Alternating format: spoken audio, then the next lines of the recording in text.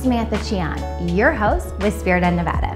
This episode is brought to you by the Richard Harris Law Firm, helping families and injured victims throughout Nevada for over 40 years. Hope you enjoy the show.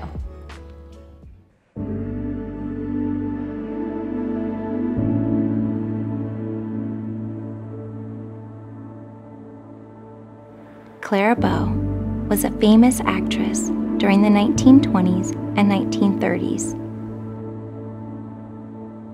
After her hit movie titled It was released, many took notice of her talents, and she quickly became known as Hollywood's It Girl.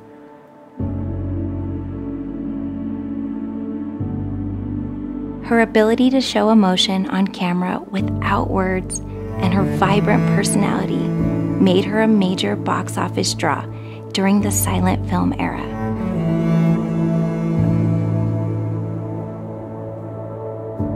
While the glitz and glam of Hollywood fascinated the public, Clara Bow was a rancher at heart, and she desired nothing more than to have a family and live what others call a normal life.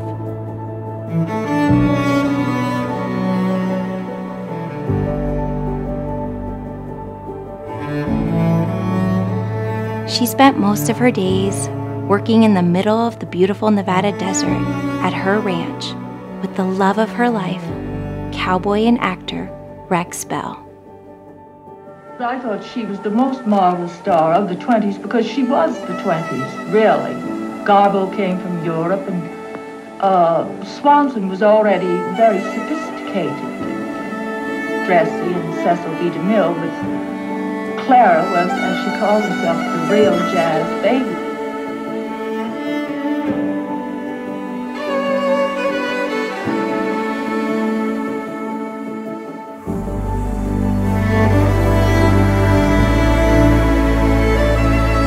She was a true Hollywood star, and I am lucky enough to shed some light into her fascinating life here at the Walking Box Ranch.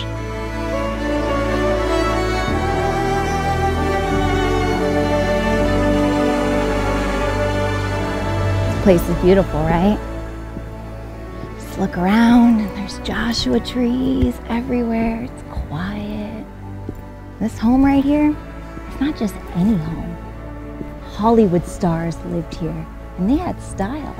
They may not be around today, but I'm telling you, their legacy still lives on here in Nevada. Clara Bow and Rex Bell lived here. It was a working cattle ranch. They were big Hollywood stars. Clara Bow was known as the It Girl. She made her way in the film industry. Everybody wanted to be around her. And she just wanted to escape at times, like all of us, get away from the chaos of the everyday life, especially in Hollywood.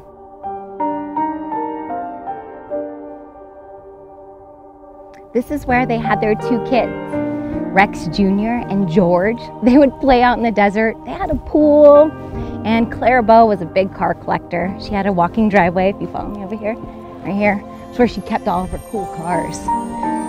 She had a sense of fashion, and she always made sure to be dolled up in her mirrors around the home, which you'll see that are actually built into the door. Not the ones you hang over, but she thought of every little detail, from the mirrors around to every window that overlooks this beautiful desert.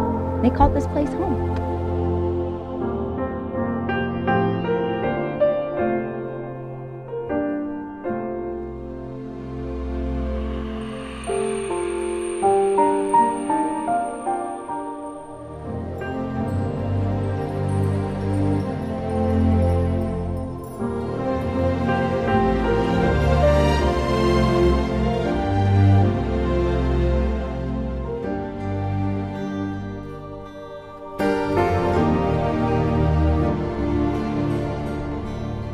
All right, so we're gonna meet up with Ron right now, and he's gonna give us an exclusive tour of the Walking Box Ranch.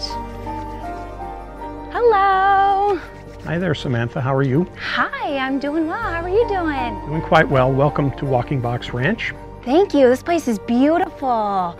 I've been here before. It was about a year ago, but I didn't get a chance to see the actual property inside it. Okay. So I'm really excited to Great. be here. Today we can take you into the house and show you where Clara Bow and Rex Bell lived with their two sons out here for about 10 years in the 1930s and into the 40s.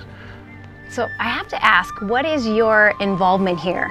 I am a member of the board of directors of the Friends of Walking Box Ranch, which is a nonprofit organization that partners with Bureau of Land Management and University of Nevada. Way cool. All right, well, let's begin if you don't mind showing me around. Let's go. We can go up to the house, which is in this direction. So how big is this property? Well, the existing property is 40 acres. That includes the ranch house, the barn, the corrals, and the surrounding desert area. It's really neat out here. Now, what kind of style home is this that we're about to walk into? It's called Spanish Colonial Revival style, which the house itself was built in 1931. And originally, the ranch was called Rancho Clarita, after Clara Bow. And eventually, Rex Bell changed the name to Walking Box Ranch. Do we know why they call it the Walking Box Ranch? We do. In the silent movie era, movies were filmed on a camera called a walking box camera. It was on a tripod, and it was a square box on top of a tripod, which the cameraman would crank, and it would appear that the camera was walking along when they were filming with it.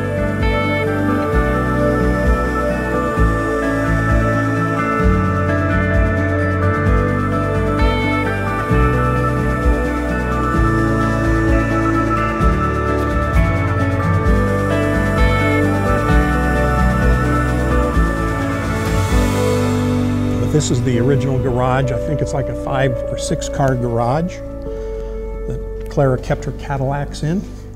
How many cars did she have? I'm not exactly sure. I know she liked Cadillacs and had a Cadillac collection at one time, so she was into her automobiles. Besides the movies, she was into automobiles as well. She was, definitely. Girl after my own heart. Yes. So all right, from here we can go into the pool area. Obviously, the pool has since been filled in and topped with an acrylic cover, so it won't be damaged. No water in the pool at this time, although it looks like it. You don't want to go diving headfirst into that pool. No, not at all. So this is where she would sunbathe and relax and get away from the chaos of Hollywood. Exactly. This was her first love, was this area around the pool, and the rock garden, which used to be the rock garden behind you. The giant Joshua tree is indicative of the surroundings here. One of the magnificent features of this property is the number and size of the Joshua trees. There are no other Joshua trees quite as large. And this wasn't here before. There was a rock garden here before, correct? That is correct, yes. She loved spending a lot of time here. She would spend a lot of time in the rock garden. And her children loved being out in the pool area. She had 2, correct? She had 2 boys. 2 boys? Yes. Samantha, let's go into the house here. We can go into this door, which leads into the housekeeper's quarters. There was a live-in housekeeper here. This building has been so well kept here. So we're going to enter the house here through the housekeeper's quarters. This was a full bedroom and bathroom with a nice closet that was occupied by the housekeeper at the time. And if you'll notice the glass doorknobs. These are in really good condition. So yeah, they are original to the property. When the property was acquired by the Bureau of Land Management, they did a complete historic reservation of the site. So what you're seeing doesn't look like it looked before Bureau of Land Management acquired it. But after they did, they renovated the entire house to historic standards. Wow, this is neat. And in through here would be a service porch area and the kitchen. And again, the kitchen is all original. The cabinets, the tile, and so forth were just as it was when Clara and Rex lived here. So walking into each of these rooms, I'm thinking to myself, I wonder what each of them look like fully furnished, and what the things that Clara Bow had and Rex Bell had. Where could we find a lot of the memorabilia right now? Well, the actual physical objects and furnishings are at the University of Nevada at Las Vegas in a collection that they have of the ranch implements and properties and so forth, personal property that belonged in the ranch. So that's where it is now. Wow, we're gonna have to check that out. All right, let's continue the tour. All right, so where are we right now in the house? So now we're in the great room, which is the largest area in the house. And it had the dining room table in it, and it was all set up back in the day with furnishings in front of the fireplace and so forth. What are these? Are these original to the Those are the place? original light fixtures, yes. They were put in when the house was originally built back in 1931. Wow. I'm sure this was an awesome spot to host parties, and you know Clark Gable used to come over here, correct? That's what I understand, that he was on the guest list on occasion. This is beautiful. What is this made out of? So this is all local stone from a stone quarry and mine that's up the road, up Walking Box Road. A lot of glittery, silvery stuff in the rocks here, which is mica. It looks like silver, but it's called mica. And the mine took over this place when they sold it, correct? That is correct.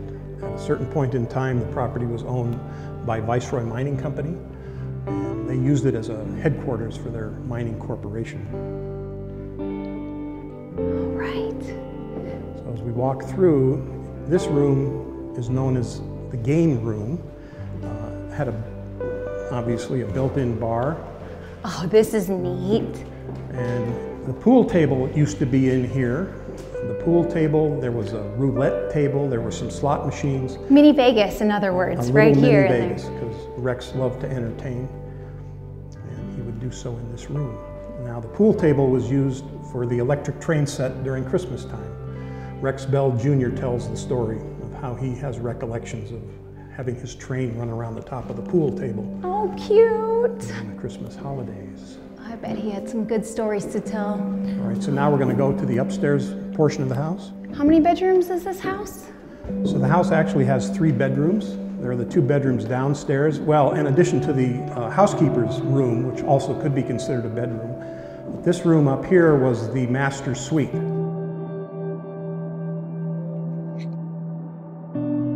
So this is where look at the Clara would view. come to retreat.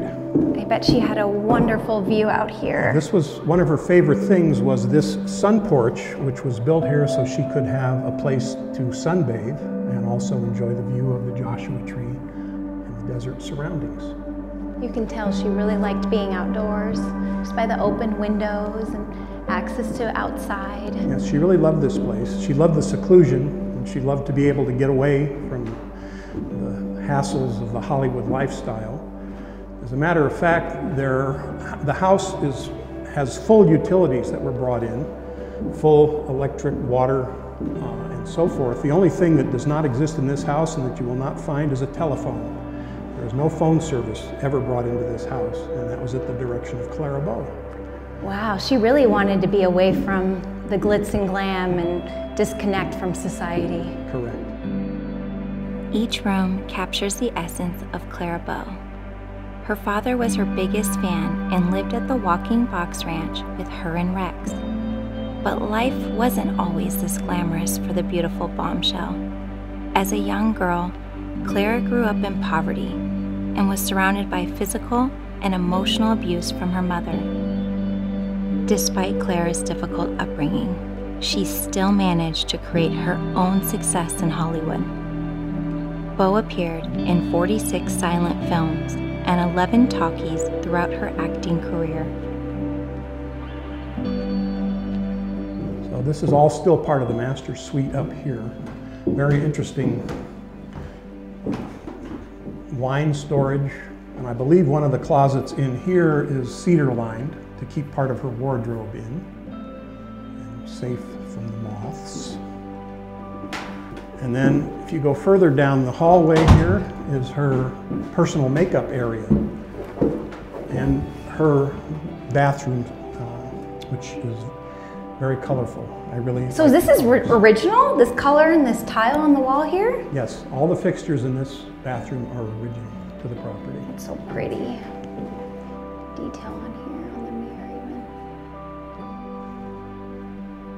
and her makeup table. This had a mirror over it, one of those mirrors with the lights around it. And again, beautiful views in every direction, which was part of the ambiance of the house here. More closet space. Now, I know she retreated here to get away from Hollywood and just being in that limelight. Do we still have the letters of the fans that they would send to her? She was a big time star in the 1920s. She was an exceptionally big time star, and I'm not exactly sure what happened to all of that. Yeah. I know she was in high demand. They wanted her to come back after she retired. Yes, and she did not do well in talking movies because she had a very thick Brooklyn accent, which she never got rid of. So, the camera was in love with Clara. She was the it girl. When she hit the silver screen, there was no one else like it.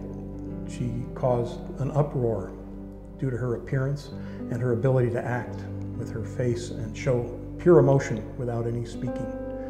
So that's basically what made her a famous silent movie star. So I have to ask, I know you were a trial lawyer before and now you're working with the Friends of the Walking Box Ranch. What do you love the most about this place? Well, aside from the house itself, which is pretty special, the surroundings are just incomparable here. You don't find Joshua trees like this in too many places. And it's so entirely remote. I mean, if you want to escape, this is the place to come. Well, thank you so much for this tour. I'm beyond grateful for you having us here today. And this is a big deal. She was huge at a time where everybody went to the movies. I mean, she was the girl that everyone wanted to be around. And out of all the places in the world she could live in, she picked Searchlight and the Walking Box Ranch. So the it girl. The it girl. Yes, she was. All right. Thank you so much. Thank you for coming out. Absolutely.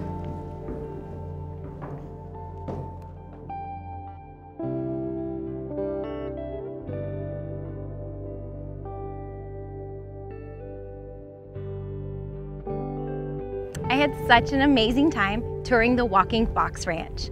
Ron was super informative, and the last time I was here, I was only able to see it from outside the fence. And this time, thanks to the Friends of the Walking Box Ranch and BLM, we came inside and we got to see the house. This was definitely a bucket list item. So I hope you all enjoyed this episode, and make sure to check their website because they'll be giving exclusive tours in the near future. And I'm Samantha Cheon, but you can call me Sam with Spirit of Nevada. Brought to you by the Richard Harris Law Firm. Oh yeah, one more thing I want to tell you guys. I know I'm supposed to end it, but what she did that I love, Clara Bow, is that she really followed her dream. She became that it Hollywood star, but she also stayed true to who she was. She loved being a cattle rancher, and she loved the desert and being away from the noise. So whatever you do in life, just do it and be happy.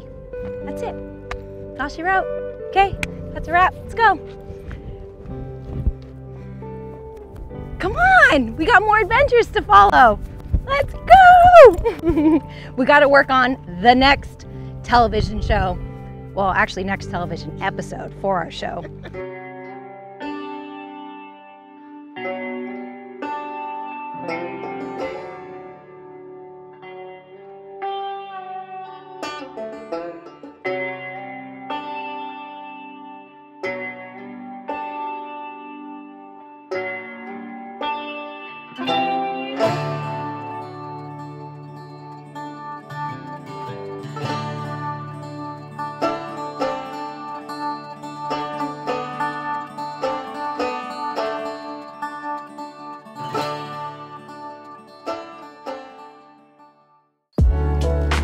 Watch new episodes of Spirit of Nevada every Sunday on Your View, Channel 14 at 10 a.m.